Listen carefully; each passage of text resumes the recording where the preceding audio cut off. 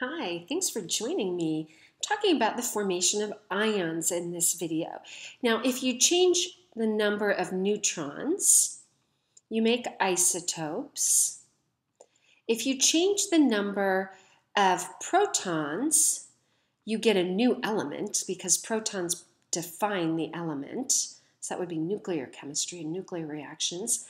If you change the number of electrons, we have the formation of ions. So protons minus electrons are equal to the charge. So when you have ions, my protons are not equal to my number of electrons. But here's the key. You don't form ions by changing protons. Protons change the element. You only make ions by changing the number of electrons present.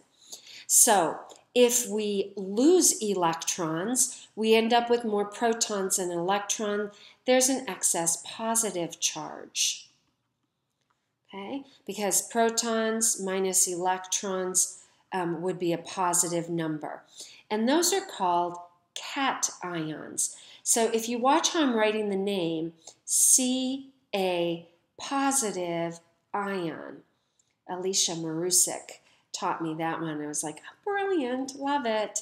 So Ca positive cation.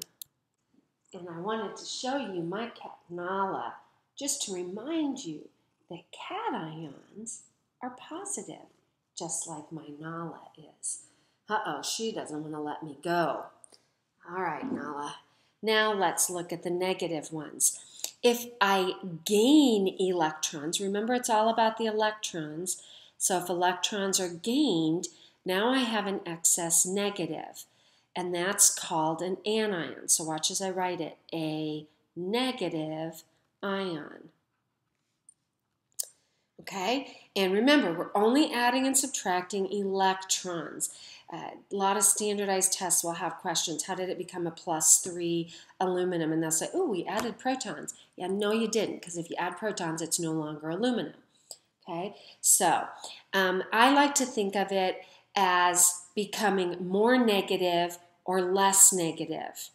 So if it's more negative, we're adding or gaining electrons. If it's less negative, then that's a loss of electrons. I don't like to think of it as more negative and more positive. If you think of it as more negative, gain electrons, less negative, loss of electrons, I think you'll have a little bit better luck. So more negative and less negative. Okay, so hopefully that's a good introduction for that. So let's take a look at some examples of ions. If I have an element with 20 protons and 18 electrons, okay, then 20 protons minus 18 electrons gives me a +2 charge.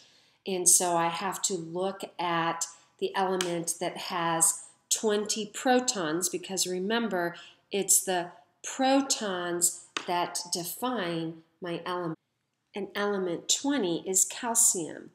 So I'm going to write calcium 20. You don't have to do that. It didn't ask you. It just said identify the element and determine the charge.